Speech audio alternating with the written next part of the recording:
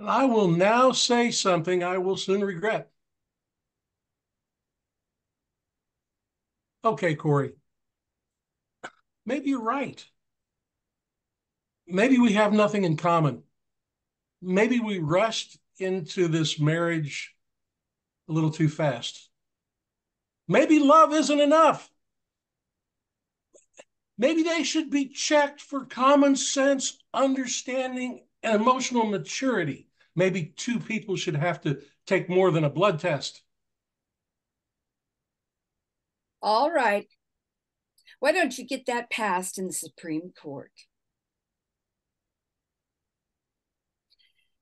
Only couples bearing a little letter from their psychiatrists proving that they are well adjusted will be permitted to be married.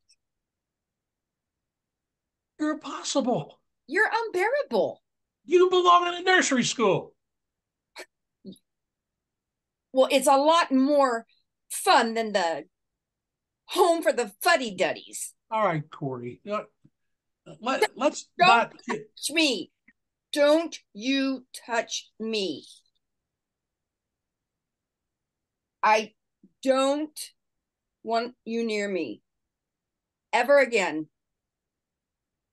Now, wait a minute, Corey. No, I can't look at you. I can't even stand to be in the same room with you. Why? I just can't. That's all. Not when you feel this way. Would I feel what way? The way you feel about me. Corey, you're hysterical. I am not hysterical. I know exactly what I'm saying. And it's no good between us, Paul. It Holy, never will be again. holy cow. I'm sorry. I I don't want to cry. Oh, for Pete's sake, cry.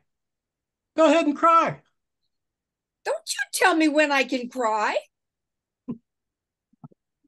I'll cry when I'm good and ready to cry. And I am not going to cry while you're still in this apartment. What do you mean? When I'm Well, still in this apartment?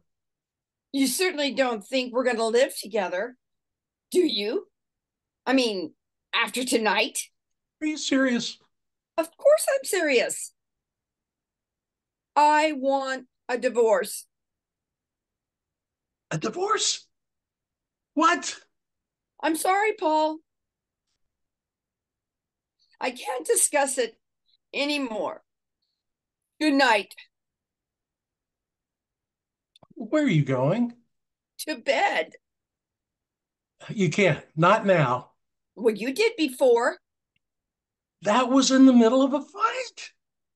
This is in the middle of a divorce. I can't talk to you when you're hysterical. Good night. Will you come here, please? I I want to know why you want a divorce. I told you. I told you why. Because you and I have absolutely nothing in common. What about those 6 days in the plaza? 6 days does not a week make. What does that mean? I don't know what it means. It I want a divorce. You know, I think you really mean it. I do.